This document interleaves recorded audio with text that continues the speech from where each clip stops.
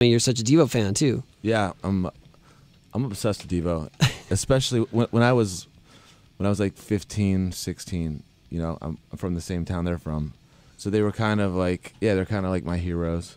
You told me something about stalking Mark Mothersbaugh. You knew he was in town. I'd been obsessed with Devo for like 2 years, and then they announced they were going to headline Lollapalooza. I think it was Lollapalooza '96 when it was still like traveling. Oh, around. yep.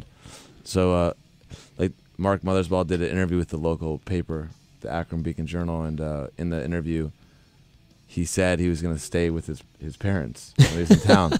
So, you know, I saw the article like the day before the show, and I couldn't go to the concert because I had to work.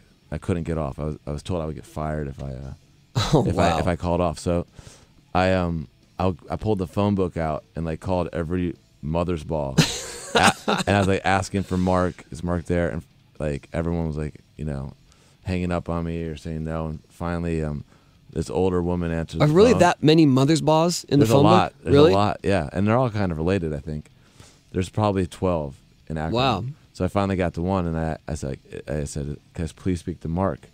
And this older woman, who was his mom, I think, said, "Marky, you have a telephone call."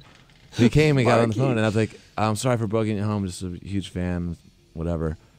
And he was really cool. We talked for a second, and I told all my friends, like, "Oh man, I just called Mark Mothersbaugh on the phone. Like, it was crazy." And they're like, "Oh my God, you talked to Mark Mothersbaugh? We should go to his house." So we were like, "Yeah, we should go to his house."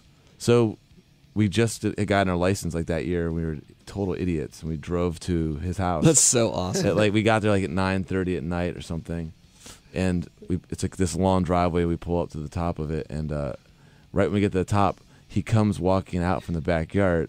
He comes right up to us, and he starts talking to us, and he's like really, really cool, and we talked. But did he know you guys were there to see him, or you just saw? He knew instantly that we were like teenagers who were Devo fans who wanted to talk to him. He was really cool. And then his sister came out like after like we were talking for 10 minutes and was just like, "What's up, Boogie Boys? You Spuds." Wow. She kept calling us Spuds, and we started really getting embarrassed. Yeah, and we left, but it was awesome.